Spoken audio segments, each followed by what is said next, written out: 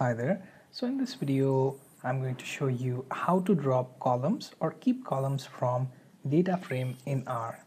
So what we're going to do is we're going to open RStudio, then create one R script, and here I'm going to set seed to, let's say, 456. Now I'm going to create one data frame, and for that I'm going to call data.frame method, and here I'm going to use column A, which will have letters from 1 to 5. Okay, then I will have one more which will have runif from 5, 10 and 15. Then I'm going to have y, which will have sample of 5. Then for z column I'm going to use r norm, and for that I will also pass 5. Okay, now after that what I'm going to do is I'm going to show you how to drop a column by name. So as you can see, first thing we will create our data here and print it out. So let's run this code line by line, and as you can see we have our column A, X, Y and Z. Now to drop a column by name, what we will do is we'll create a new data frame and call for a subset method which will take data from data frame and then use select to check our column X and Z. Okay, and then we will print that out. So let's run this and see how it works.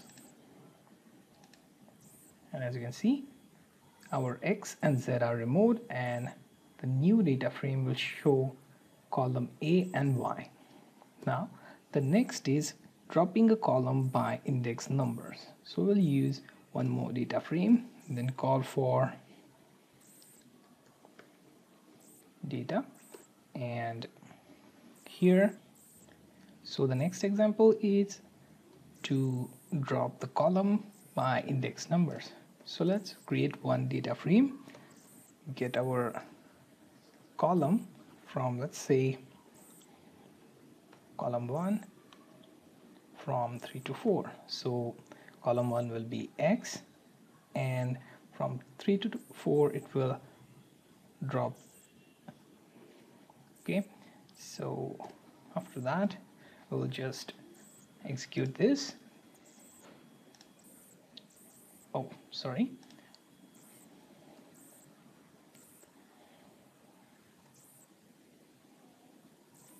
Okay, so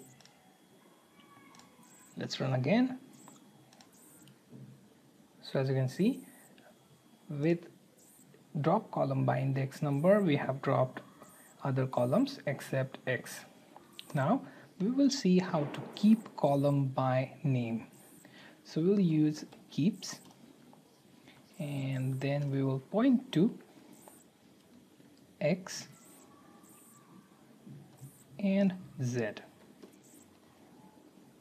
and then what we're going to do is create one more data frame that will hold our data and then keeps. So basically it will just be similar to our drop column by name, but here it will keep the column by name. So let's run this,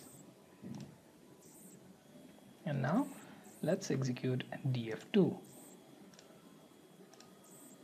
and as you can see it has kept the columns X and Z and dropped any other column apart from that. So drop column by name and keep column by name will work pretty much the same, but only the difference of how we are calling for the columns that we are keeping within data frame. So this was a short video on how to drop and keep column from data frame in R.